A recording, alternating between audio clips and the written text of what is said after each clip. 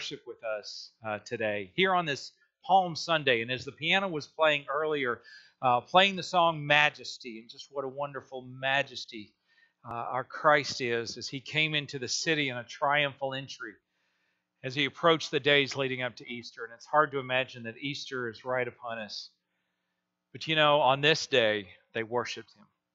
So I encourage you to worship wherever you are, whether that means to stand and sing out loud or to have your Bible and to really study as our pastor brings the message. Whatever it takes, I pray that you will worship today. So with that in mind, let's go to the Lord in prayer and just ask his blessings on this time that we have together. Father God, I just want to thank you so much for today. Thank you for this day of worship, this day that we have normally set aside and apart to be able to focus on you. Father, these have been different days for sure. Today may not feel like a whole lot different than any other day, but today is your day.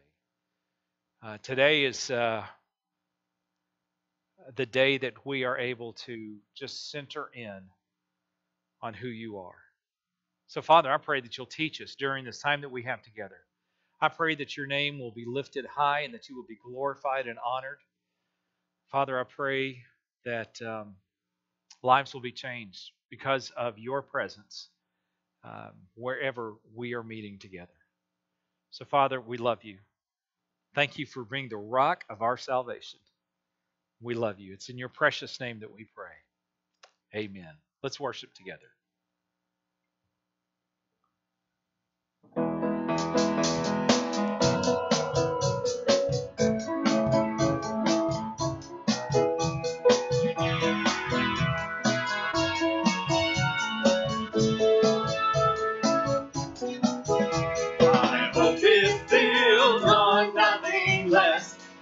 Jesus' blood and righteousness.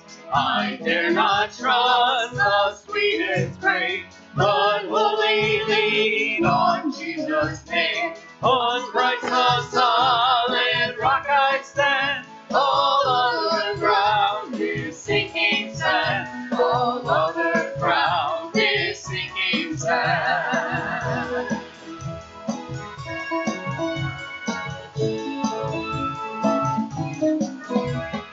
Darkness seems to hide his face, I rest on his unchanging grace. In every high and stormy gale, my anchor holds within the veil. On Christ the solid rock I stand, all other ground is sinking sand, all other ground is sinking sand.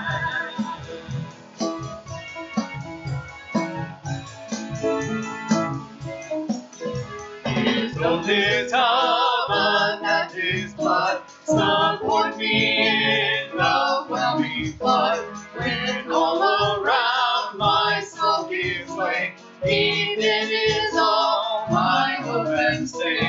On Christ the solid rock I stand, all other ground is sinking sand, all other ground is sinking sand.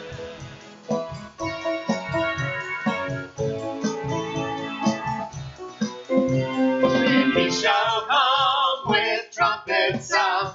Oh, may I then in him be found, dressed in his righteousness alone, faultless to stand before the throne.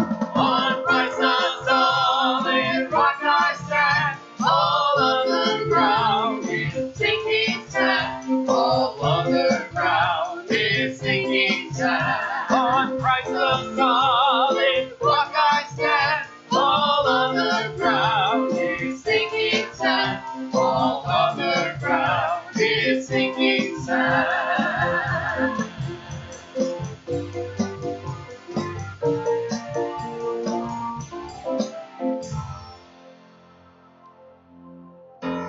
Oh Lord, you searched me. You know my way, even when I you. I know you love me. Your holy presence surrounding me. In every season, I know you love me. I know you love me. At the cross I bow my knee, where your blood was shed for me. There's no greater love than this. You have overcome the grave. Glory fills the highest place. What can separate me now?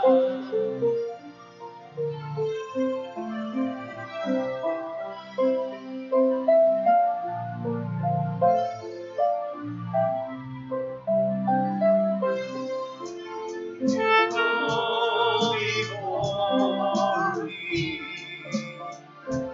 you shield my way.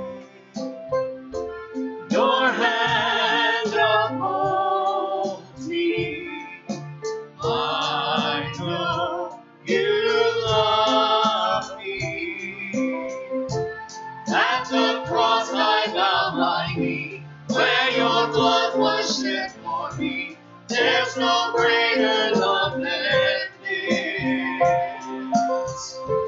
You have overcome the grave. Your glory fills the highest place. What can separate me now? You tore the veil. You made a way.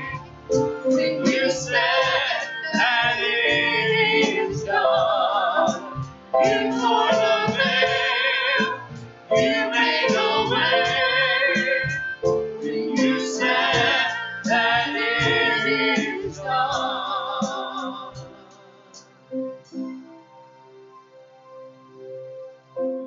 And when the earth fades, falls from my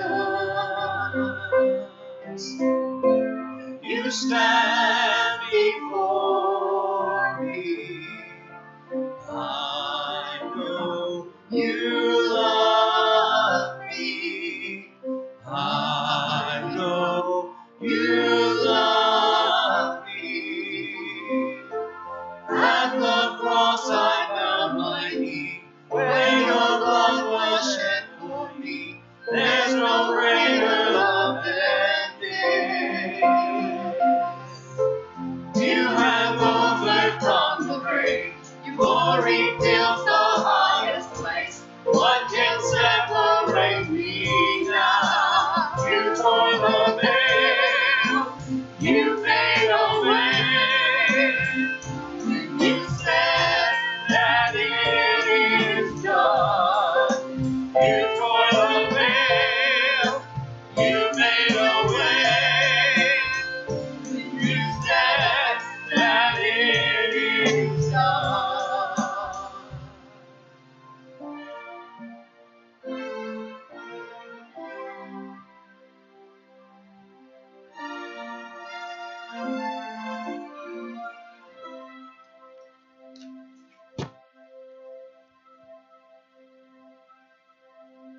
Have you failed in your plan of your storm-tossed life? Place your hand in the nail-scarred hand. Are you weary and worn from his toil and strife?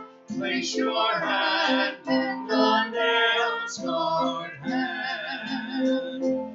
Place your hand in the nail-scarred hand. Place your hand in the nail-scarred hand.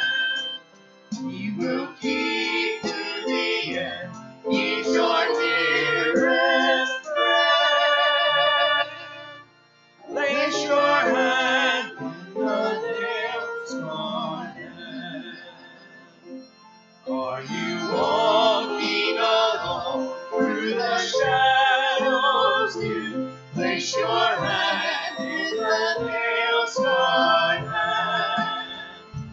Christ will comfort your heart, put your trust in you, place your hand in the nail-scarred hand. Place your hand in the nail-scarred hand. Place your hand in the nail-scarred hand. He will keep to the end. He's your dearest friend. Place your hand in the nail-scarred hand. Dear Heavenly Father, thank you so much for this time for us to come worship you. God, wherever the people are watching this from, their living rooms, their bedroom, or just as a family, God, we pray that we'll all come together and worship you. The church can be the church right now more than ever, God, helping those that are in need. God, those that are sick, those that are dealing with teaching at home, and the teachers that are out there teaching from afar, and all those that are protecting us. God, all the nurses, all the doctors that are working on all this going on, just be with them. Give them your healing hand and your presence. Help us as we continue to worship your great and powerful name. In Jesus' name I pray. Amen.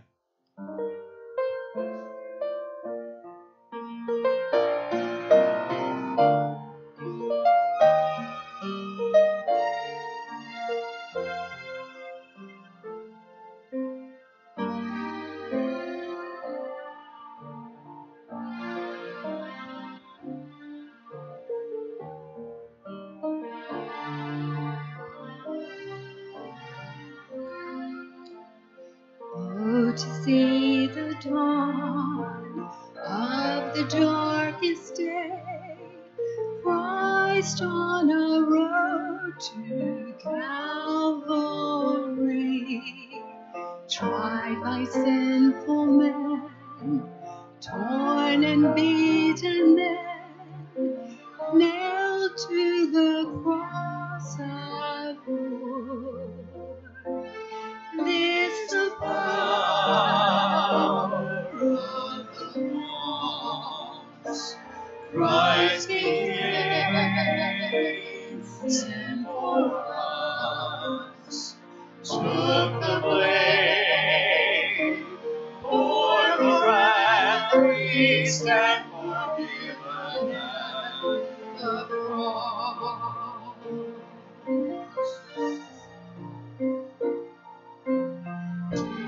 See the pain written on your face, bearing the awesome weight of sin.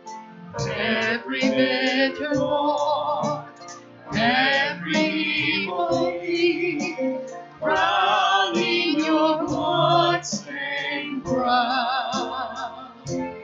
With the power of the cross, Christ became sin for us, took the blame for the wrath we stand forgiven at the cross.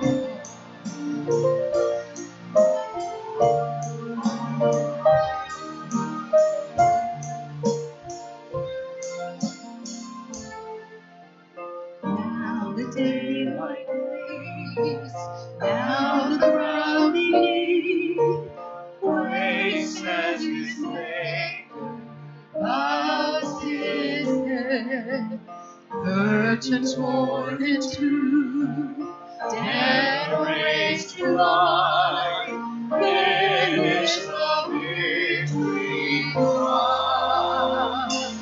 with the power of the cross, Christ became sin for us, took the blame for the wrath we stand forgiven at the cross.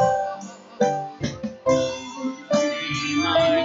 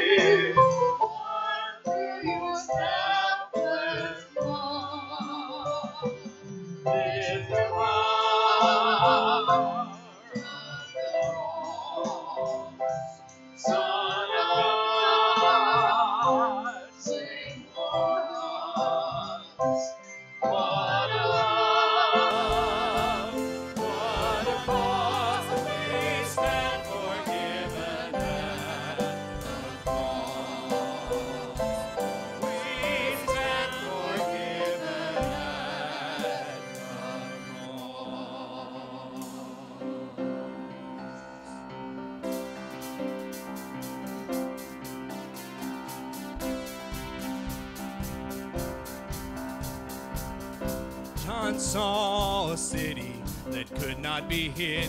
John saw a city, oh yes he did. John caught a glimpse of the golden throne. Tell me all about it, go right on. Around the throne he saw the crystal sea.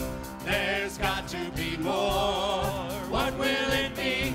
I want to go to that city he saw, New Jerusalem.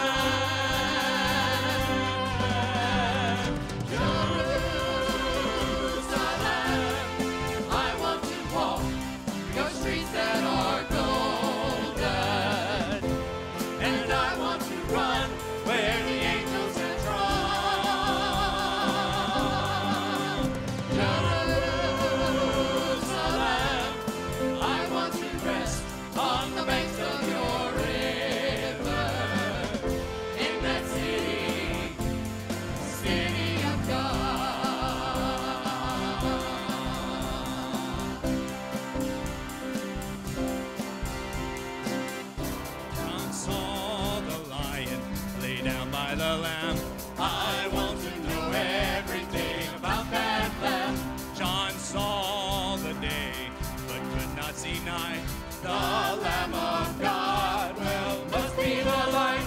He saw the saints worship the great I am, crying, worthy, worthy is the Lamb. I want to go to that city he saw, New Jerusalem. Jerusalem,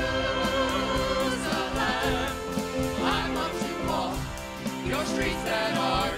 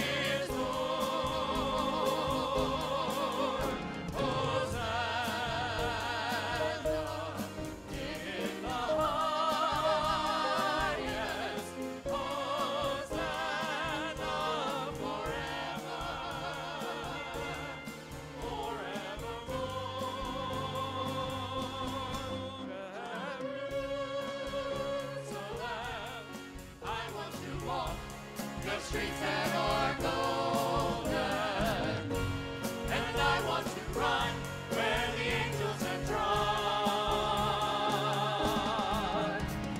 Jerusalem, I want to rest on the banks of your river, in that city, city of God.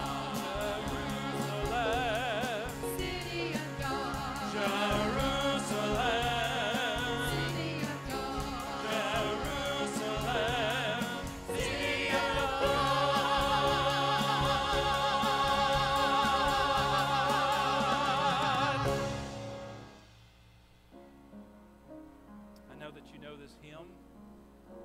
Attached a chorus to it, but I want you to sing it with us.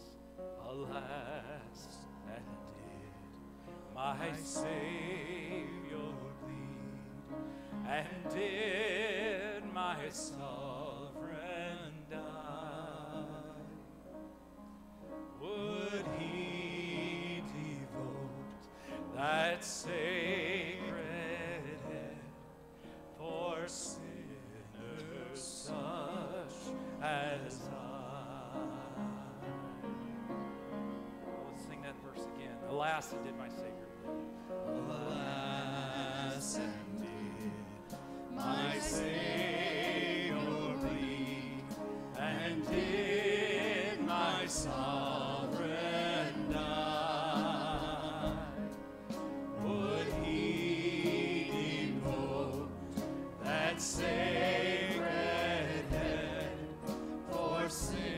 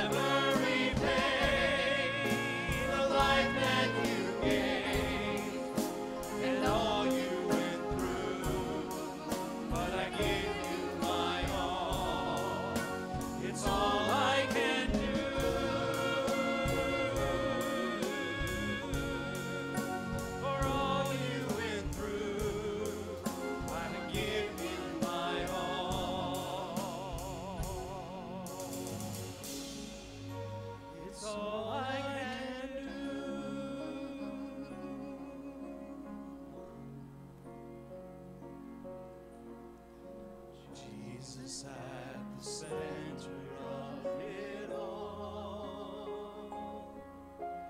Jesus at the center of it all. From beginning to the end, it will always be, it's always been you, Jesus.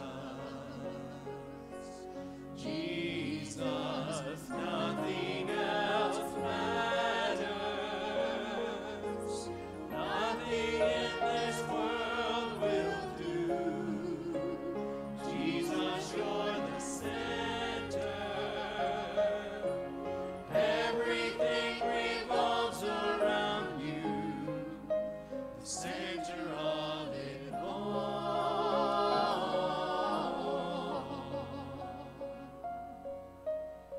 Jesus, be the center of my life. Jesus, be the center of my life. From beginning to the end, it will always be, it's always been you, Jesus. Jesus, nothing else matters. Nothing in this world will do. Jesus, you're the center. Everything revolves around you, center of it all. Center of it all.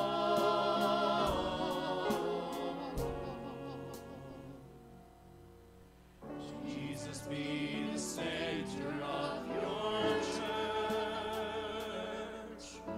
Jesus, be the center of your church. And every knee will bow, and every tongue shall confess you, Jesus. Jesus. Jesus. Jesus, nothing else matters. Nothing in this world will do. Jesus, you're the center. Everything revolves around you, center of it all. Center of it all.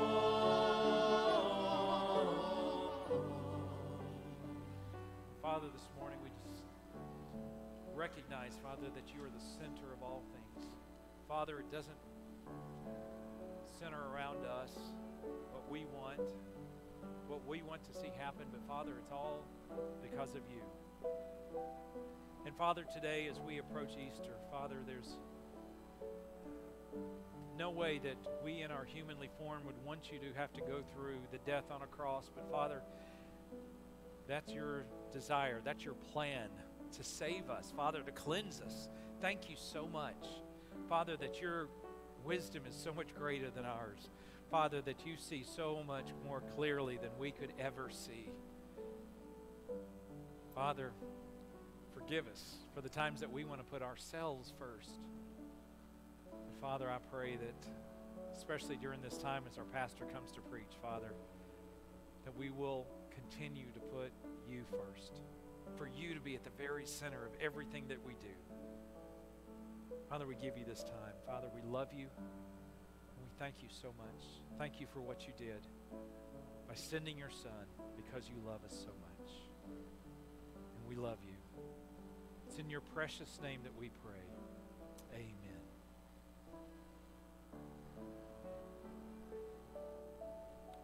Amen. And good morning. Well, I wish you could be here with us. I know that it looks good, sounds good at home, but if you could just be right here, it sounds so good to be in this place with people who are worshiping and praising and celebrating. And so thank you guys, all of you who've shown up today to help us. Y'all blessed our hearts.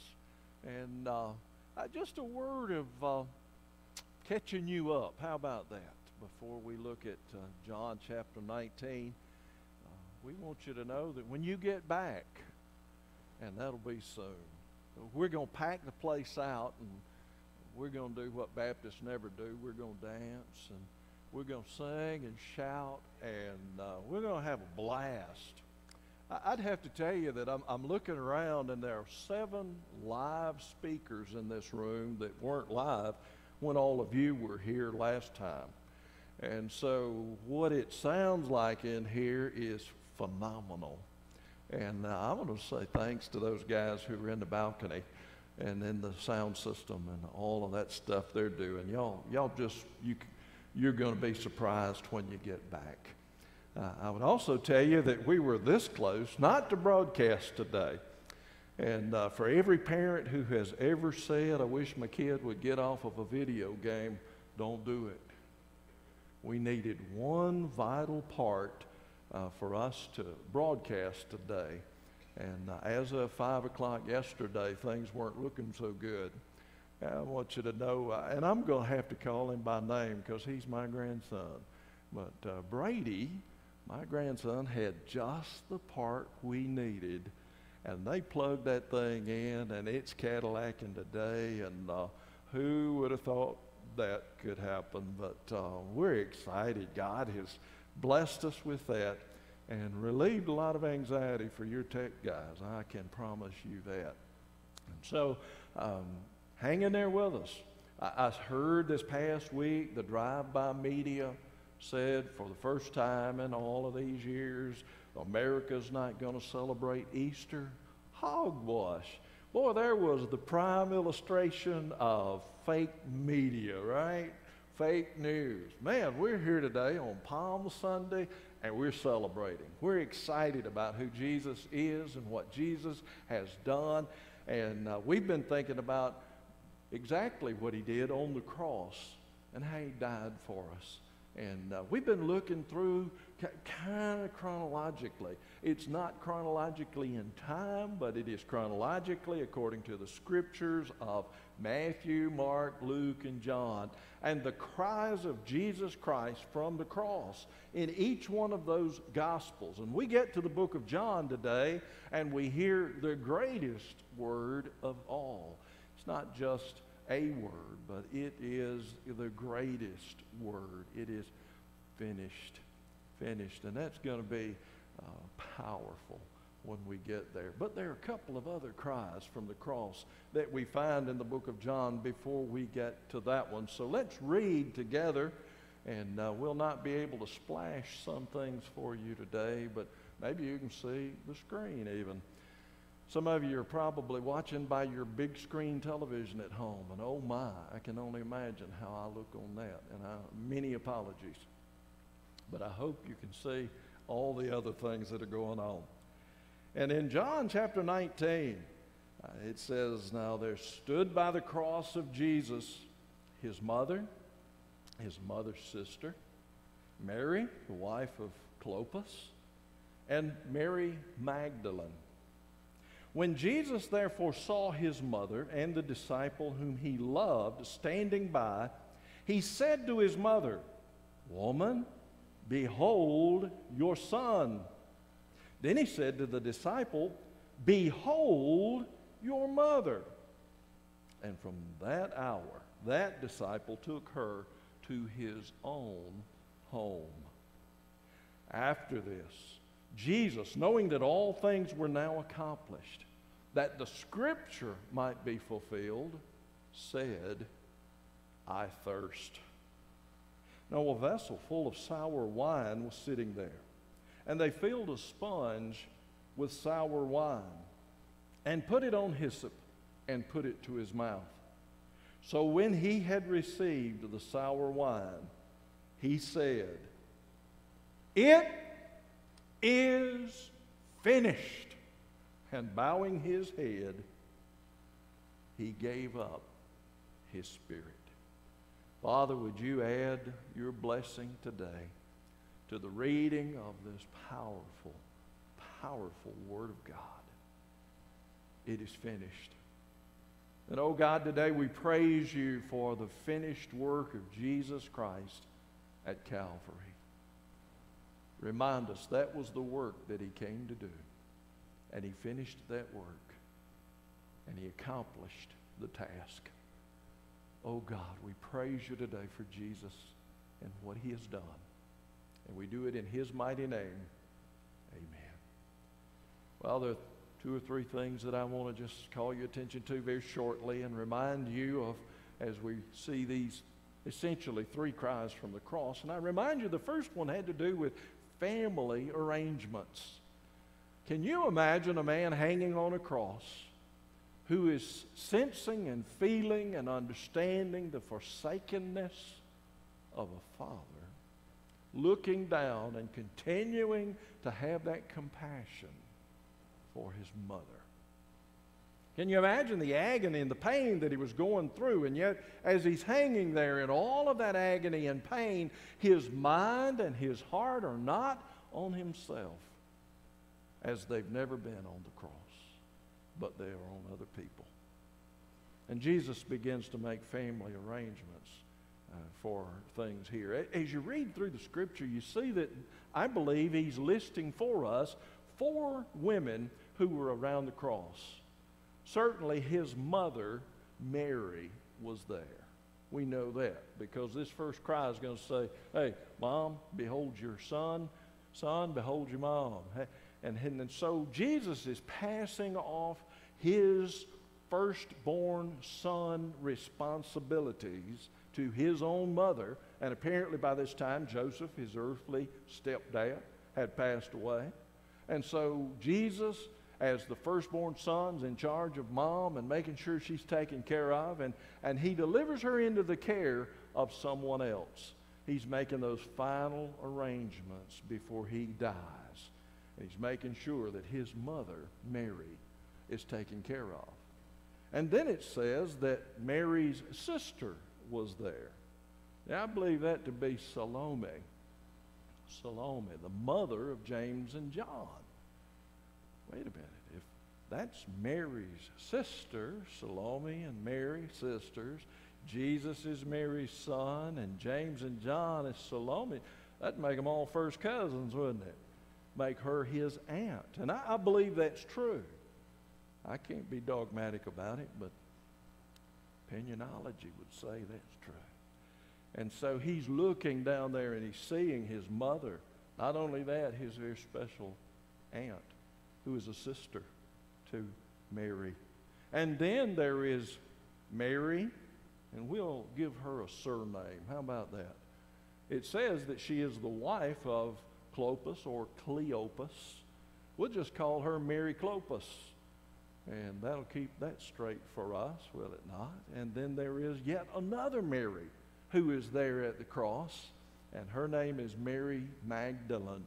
And she is that one that Jesus has delivered and set free by his mighty power. She was the one who was demon-possessed, and he set her free, and forever Mary Magdalene followed the Lord Jesus Christ and praised him for having been set free and saved from that demonic oppression. Now, Jesus is looking out there, and what does he see? All of those 12 apostles, those disciples that have been so faithful and wonderful to him, right? Not. Only one of them. John stands there. The lone man that is listed for us among these 4 women as Jesus hangs there and looks upon those. Now, Jesus then is left with this task. Here is his mother. He, as the firstborn son, is about to die. That means next brother should take over, right? But listen, he has no spiritual brothers at home. Those guys have not come to faith. They didn't believe at this point. In Jesus, they didn't believe that Jesus says he didn't believe that he is who he says he is, you know, the Messiah. They were unbelievers. But John, the disciple whom Jesus loved, was standing there. And so, as his cousin perhaps, Jesus looks at John and he says, there is a man of faith. There is a man who knows who I am and what I've taught. There is a man who will love my mother far more than any physical brother could. Deeper and longer and harder, he will love her as my spiritual brother. And so he assigns that task to John. And it says from that moment on, John took his task seriously. From that moment, she went to his home and lived with him. Now, what does that say to us today? Just a simple statement. Faith and faith family is stronger than earthly family, when the earthly family has no faith. Wow. What's more important, family or faith? Faith. The neat thing is that when we come to know Jesus Christ, we all become brothers and sisters together in that faith family. And so we have a new family. Jesus is looking at John and saying, there's a new family arrangement here, guys. John, you take my mom and you take care of her. Mom, you go with John. Why? Because you both know who I am. You both have expressed faith. You understand the realities. And so now there's a new family relationship. Boy, one of the things that's hurting so bad right now at Briar Hill Baptist Church and every other church around is the fact that we as brothers and sisters can't get together. Well, that just hurts, doesn't it? And it's going to be great when we can. And I know there are a lot of folks sitting at home. Maybe there's a tear dropping at home because they can't be here with us. We're all smiles and giggly and happy because we're here. Amen. But there are probably some at home who are just wishing. And there's some grief going on back there. And families are hurting. And families need encouragement. And they don't necessarily need it from earthly families. They need it from their faith family. Man, I prayed with David Allen this morning. And he lost his earthly mom last night. She passed away up in Louisville. And all of you know David. David Allen is a pastor and makes this his home church and works out from the base here at Briar Hill. And I prayed with him this morning and we cried together on the phone. Why? Because he lost an earthly mom. But then he made this statement. Oh, but she was a good woman. And she was full of faith. And she knew Jesus. Wow. That's far more important. But listen, that's what we ought to be doing right now. Talking to each other, calling one another, sending letters and cards, and just trying to stay in touch as much as we can. Why? Because this faith family is far stronger than any other family that we have.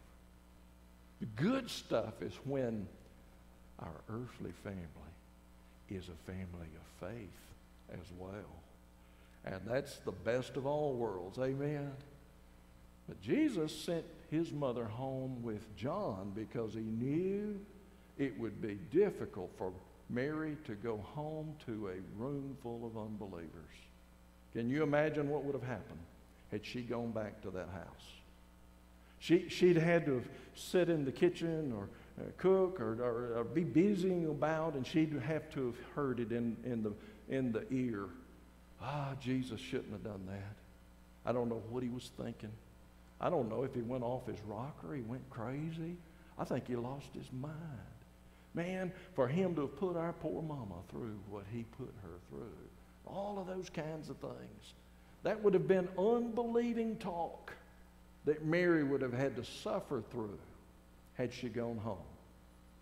On top of the grief of having lost her son.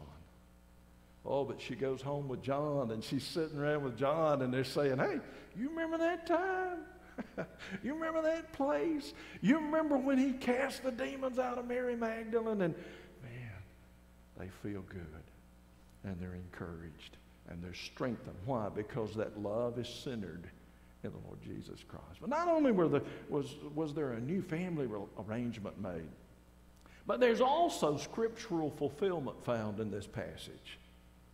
You see, as it continues, Jesus says in verse 28, after this, Jesus, knowing that all things now were accomplished, that the scripture might be fulfilled, said, I thirst. Now, who in the world would have thought Jesus Christ hanging on the cross, and he says, I thirst?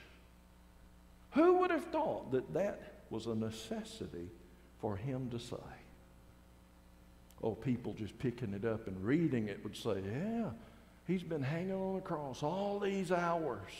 And by the way, John just simply passes over about 3 hours of darkness in silence. But he gets to this end and he says, I thirst. Anybody else reading this would think, oh yeah, he's bled out. He's dehydrated. He is struggling for breath. His tongue is thick in his mouth and he needs to speak. And so you need something to wet your whistle. Just a little bit of drink there. Something to quench his thirst. But there's more to it than that. A lot more to it. And don't confuse this sour wine with the wine and myrrh that was offered to him before he ever got there. You remember that? They offer him a sedative, really, before the crucifixion event really gets going. And he refuses. He didn't want that. But he takes this sour wine. It's different. It was a cheap spolioli wine that the soldiers had drank around, just kind of ruined kind of stuff. Cheap, and there's a big vessel of it sitting there. So it was for consumption. And so Jesus says, I thirst, and they put some in a sponge and give it to him. And when he had received it, I think it's you ever been to the hospital sometime? Folks couldn't take anything but ice chips maybe or a little something, and they give them those little sticks with a sponge on it that are moist, and oh boy, it feels so good when you run that thing in your mouth and you get just a little bit of moisture. That's all this was. Just enough moisture for him to cry the greatest cry before we're done today. But before we get to that one, you've got to understand this was more than just thirst. I want to read it again now, and let me emphasize some words. After this, Jesus, knowing all things were now accomplished, that the scripture might be fulfilled, said. That the scripture might be fulfilled, said. Now you go back and think about this. He's been hanging on the cross. Psalm 22 is definitely on his mind. He himself has quoted from Psalm 22 in the very first verse when he cried out, my God, why have you forsaken me? Psalm 22 in verse 8 records how they would come by the cross and they would wag their heads and they would say, he delivered others, let's see if he can deliver himself. And then in verse 16 it talks about him having been pierced in Psalm 22. And then in Psalm 22 and verse 18 it talks about the Roman soldiers really gambling for his garments. Jesus is fulfilling all of that scripture in Psalm 22. Soldiers are fulfilling that scripture. Even these old crooked crowd people who are walking by and wagging their heads and saying, deliver yourself, are literally quoting from scripture unbeknownst to them in Psalm 22. And so to this point, the scripture has played an important part in what's going on the cross. Why? So that we might know the one hanging on the cross was indeed the one who should come. That he indeed is the Messiah. That he indeed is the one Son of God. And there is no other. And so apparently there is still yet a lack. There are still some things from Scripture that Jesus knows because he wrote Scripture. By his Holy Spirit, he wrote that Scripture. Jesus knows are yet to be fulfilled.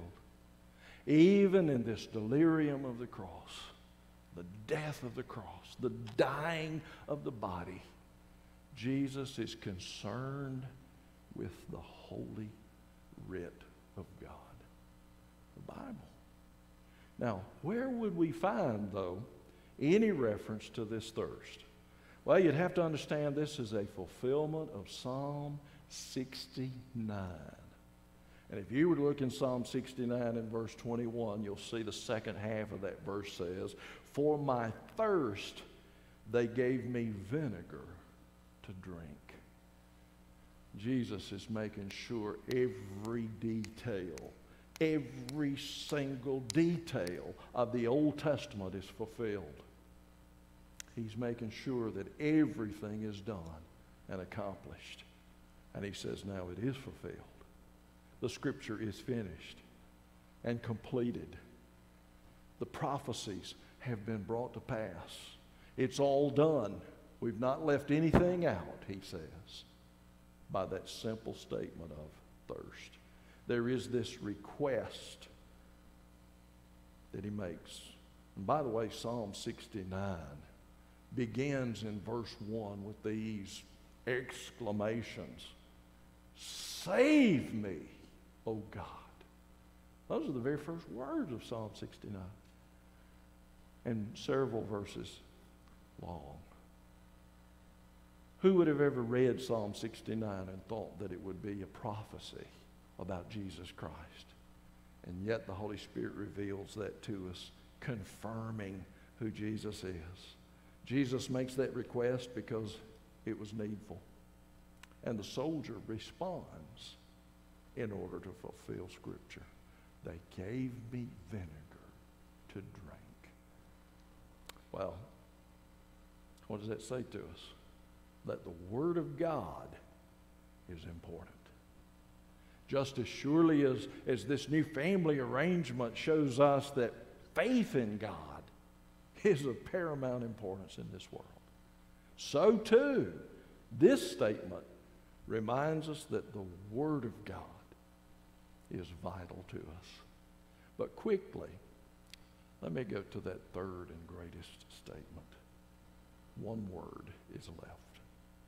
And it is a word of power, strength, and glory. It is the word finished. It is a finished transaction. Now, we read it as three words.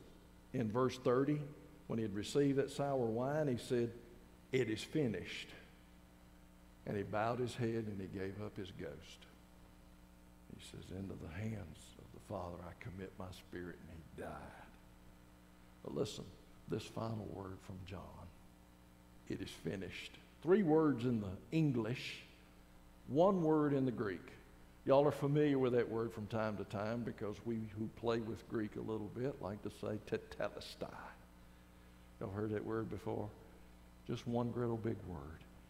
What was that word? Well, let's say that you had a servant, a slave, and you call that servant to yourself and you said, hey, I need you to go over and do some task for me, and you gave them instruction. They went, they accomplished their task, and they would come back to you as boss or slave, and they would say, tetelestai, I finished the work you gave me. It's done. It's finished. Or maybe a farmer who is out inspecting his herd finds a brand new little lamb in his flock, and he's looking and he's looking, and boy, it's just perfect. It is the ideal specimen of a lamb, and he would look at it and go, whoa, tetelestai. That's good. It's perfect. It's complete. It's whole. It's just as it should be. Or maybe a priest is going to take that little lamb, that very lamb that the farmer has brought, and that priest is looking at that little lamb in order to be a sacrifice. And they're going to offer that lamb, and he would examine that lamb, and when they would declare that lamb fit to be the sacrifice, tetelestai, it would say all that needed to be said. You know, have you ever painted a painting and you just keep playing with it and playing with it and playing with it, and then you finally mess it up because you did too much? The great artists of the world are able to paint a beautiful picture or make a wonderful sculpture and stand back and know that it's complete. There's nothing more needs to be added. And he would say, tetelestai, it's done. It's finished. It looks good. Or this is probably the one that you've heard most often. Let's say that I go down to the store and we make a deal. And I like what I bought and you like the price I paid. And we shake on it. Good deal. It's a good deal. If both parties in a deal, in a merchant transaction, are happy and satisfied, it's a good deal. Tetelestai, it's a good deal. Some are going to go so far as to say, here's what that word means, and we don't have a lot of extra biblical evidence for this, but it is always said. And we used to have a young group that played out of a church, former church I was at. Their name was Paid in Full. You've heard that's what that word means. Paid in full. And indeed, that's what Jesus Christ was doing as he hung there on the cross. It is the idea of fulfilling your religious obligations. Jesus said, I've come into this world to finish the work that you've done, you've called for me to do. He says that all the way back over in John chapter 4. Then you get over into John chapter 17 and verse 4 in the high priestly prayer. Jesus is praying for himself to the Father. And he said, I have finished the work that you sent me here to do. I have finished the work which you've given me to do. Same word. Back over in chapter 17, verse 4, when he's telling the Father, I've done it. Now he is letting us know that the work of redemption is accomplished. That's a word of redemption. You see, Jesus came into this world to pay a debt that he did not owe. For you and me who owed a debt we could not pay. We owe a debt. It is a sin debt. And what happens when you and I as a sinner have no way to pay the debt before an offended God? What happens is that we spend an eternity separated from God because it is a debt we owe that we cannot pay. We never get, it's kind of like having a Discover card. I don't care how much you pay, you just can't get her done. You pay the minimum, you'll be paying on that thing when you die. That's like hell, only worse. You owe a debt you can't pay, and you pay on those installment plans, and it just keeps on going and going and going forever because you cannot finish the debt. You cannot pay it in full because our sin has offended an infinitely righteous God. And so Jesus comes to pay our debt for us. And that's why he becomes the sin bearer. He's our sin bearer. He who knew no sin became sin for us, that we might be made the righteousness of God in him. He bore our sins in his flesh on the cross. Whatever that means, I'm glad he did it. Thank you, Jesus, that you are our sin bearer. And we can certainly say that he is our sin sacrifice. When he hung on the cross, he was sacrificing his life. He didn't have to. And so when he dies, he didn't have his life taken from him. He gave up his spirit. He gave his life. Why? Because he is our sin sacrifice. He willingly paid our debt. Now, he paid the debt for all who will accept it. You know, you got to accept it or reject it. Man, I have been a fool in my life at times, and sometimes I've been a big fool. I remember pastoring at Tula Baptist Church early in my ministry, and we had a lady who had attended Blue Mountain College and loved Blue Mountain College with all her heart. And God had blessed her. She was a wealthy lady. And she came to me one day and said, if I paid for your tuition, all your books and all that good stuff, could you go to Blue Mountain College? Oh, Miss Juanita, I don't know about that. Those stiff-necked, cold-hearted, stupid Malcolm. I didn't take her up on it. Wow. God let me pay on that bill till I was pastor of Manatee Baptist Church. And one day somebody came up and said, hey, is there something I could do for my pastor? And man, you could throw $100 on my school loan. And in just a few weeks, I got a letter. I still owed like $7,000. I got a letter in the mail, and there it was, paid in full. Now listen, you can say, no, I don't want it. And you can bear the payment of your sin.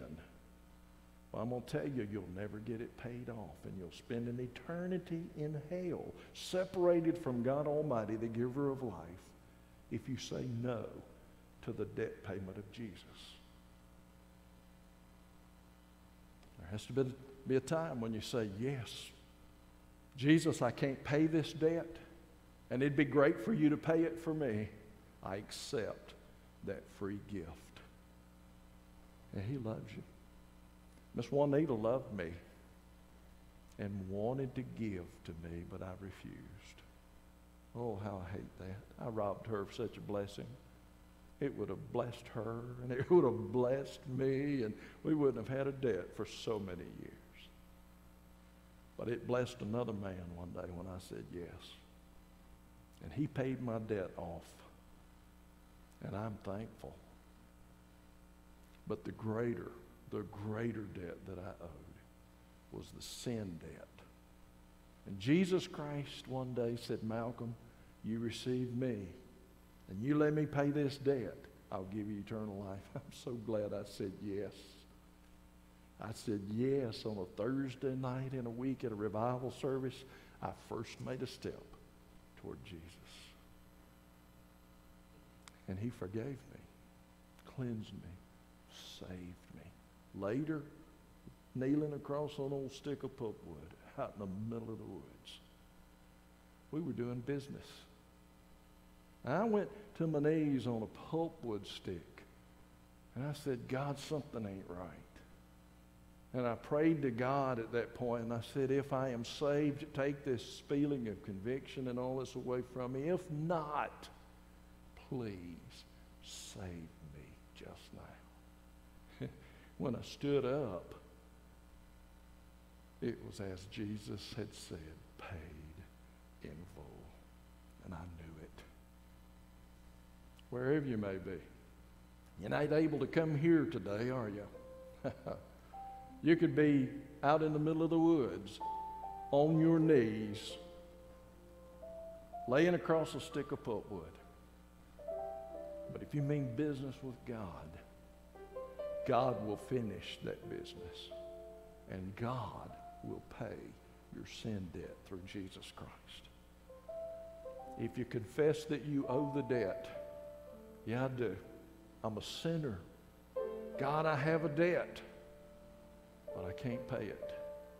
Plead for mercy, plead for forgiveness, and through Jesus Christ, your debt can be forgiven. It's finished. I think the greatest word spoken by the greatest man that ever lived on the greatest day that ever was. It's finished. Have you come to faith in Jesus? Please come today. Confess that you have a sin debt and that you're a sinner. You're lost without Jesus Christ.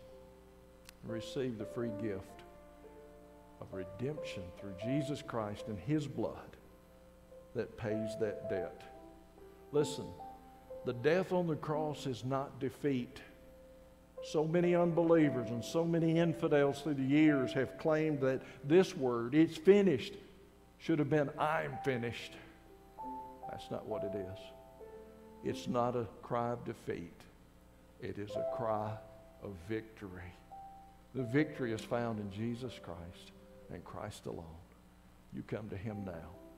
After this time, we're going to have people manning phones, and you'll be able to call us at 601-845-6843. Somebody will be there to answer the phone and to pray with you. If you'd like to give your heart to Jesus, we could do that over the phone. We can do it right now as God speaks to your heart now, right where you are. Pray a prayer like, "God, I'm a sinner. I'm lost and I need Jesus. I accept the free gift of eternal life. I thank you that He's paid my sin debt. Thank you for saving me." Pray a prayer like that. You mean business with God, God will mean business with you. I promise. Let's pray. Father, help us as we move into a time of decision. People here and people at home and people that will see and hear this message in the days to come. God, what we ask just now is that you will deal with their hearts, convict them of their sin, save them from their lost condition, and give them eternal life through Jesus Christ, the Son of God, who paid our sin debt on the cross. And we ask it in the mighty name of Jesus. Amen.